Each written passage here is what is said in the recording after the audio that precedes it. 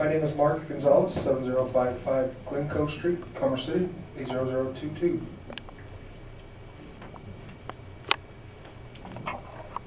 May I approach Ms. Lewis to have the board members and Dr. Chandler a copy?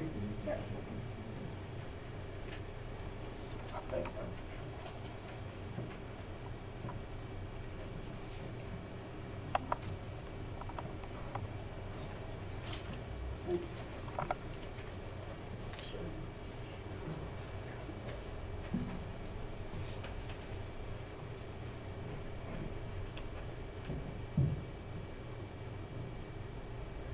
Just to address the board and Dr. Chandler this evening, as you know, we have a group that consists of approximately 800 residents from Hanson Pre K-8 and around the Adams County School District 14 community.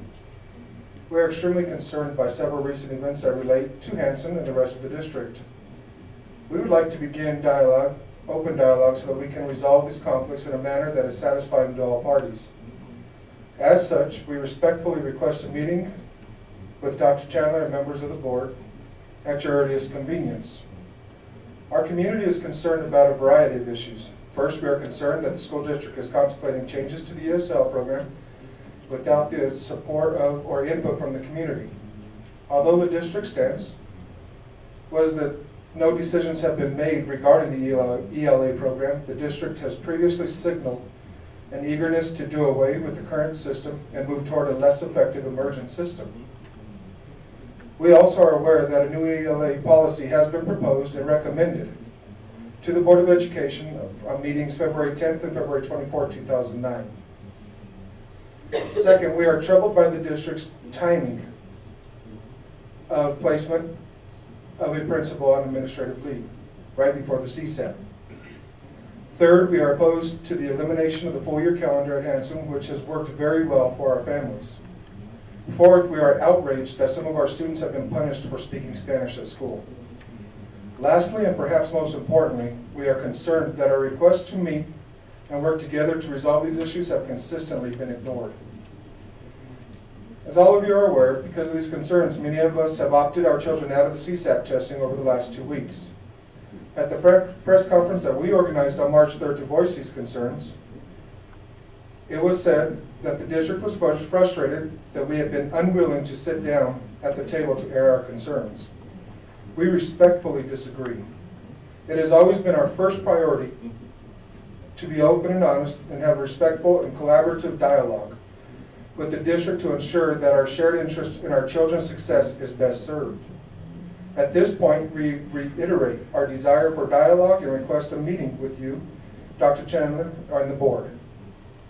Specifically, we request that this meeting be scheduled before the board meeting on the week of 16th of March, if that is possible, so that we could begin working productively together in advance of that meeting.